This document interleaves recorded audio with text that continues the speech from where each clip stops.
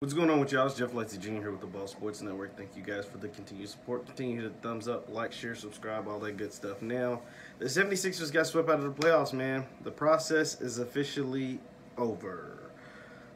Yeah, it didn't work.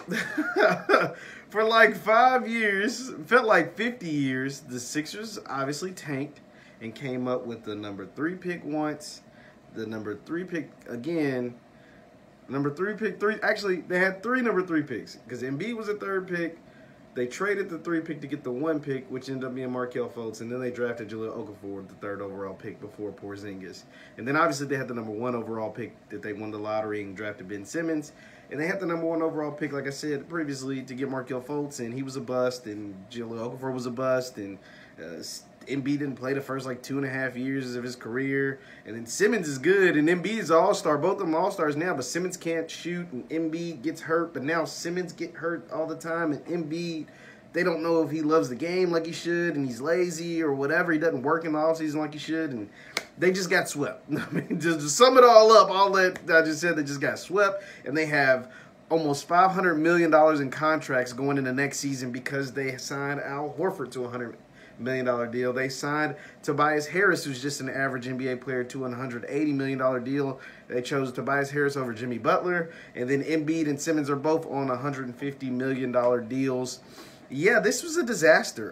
The 76ers, the process was a disaster. They tanked all of those years, and they came up with 1.5 good players, 2 all-stars, but they don't work together, and a bunch of bad draft picks, a bunch of bad contracts. I mean, it's sad. It honestly is sad if you're a 76ers fan because this team has so much potential. When the whole trust the process and losing all these games for half a decade and to come up at the end of the tunnel, you know, they always say the light at the end of the tunnel. Well, the end of the tunnel was just getting swept by a team who went through its own process. They just didn't tank, right? The Celtics did their process once they broke up their big 3 and got a bunch of good draft picks. They traded back in the Markelle Fultz draft and got Tatum, the best player in that draft, over Fultz, where they could have took either one at number 1, but they traded back and got the better player.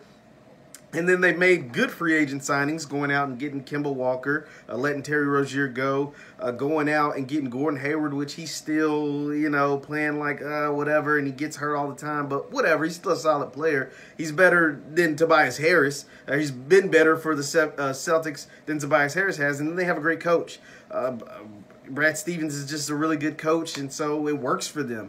Their process actually worked. Danny Ainge knows what he's doing. You know, people can talk about Danny Ainge all they want. He knows what he's doing.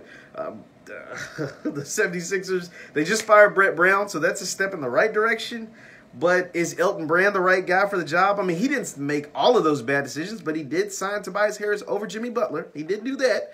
He did sign Al Horford, a guy who's very limited in what he can do and averaged 5 points per game in this playoff series, to $100 million over the next 4 years. So you can't get rid of these bad contracts. So they're going to be stuck for at least 2 years. So what can you do? Well, the only thing that you can really do is trade either Simmons or Embiid, and that really has to happen because these guys obviously don't work together. There's not enough perimeter shooting. You let J.J. Redick walk. You let Jimmy Butler walk. You got all these pieces that just don't work. That's the thing about basketball. Like, when you don't have a transcendent talent like a LeBron James or a Kawhi Leonard or somebody, or Kevin Durant, most of the time you have to have guys, pieces that fit, right? LeBron James can pretty much fit anywhere with anybody. Kevin Durant can pretty much fit anywhere with anybody, but there's nobody like that on the 76ers. So therefore, you have to draft pieces that fit. You have to sign pieces that fit. You don't go out and sign an Al Horford for $100 million on the back end of his career.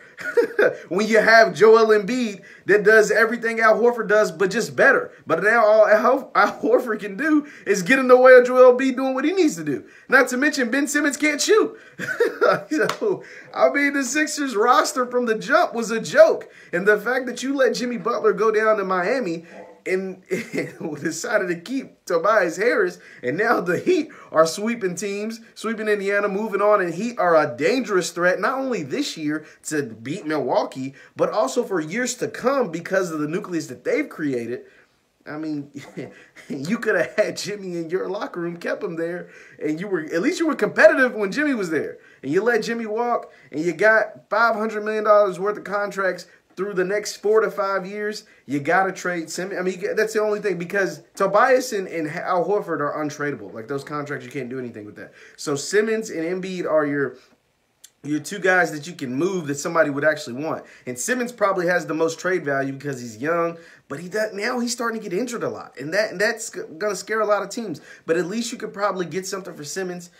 If not, man, I mean, it's gonna be a long next 4 years for the 76ers, and I feel bad for their fans, but it's sick.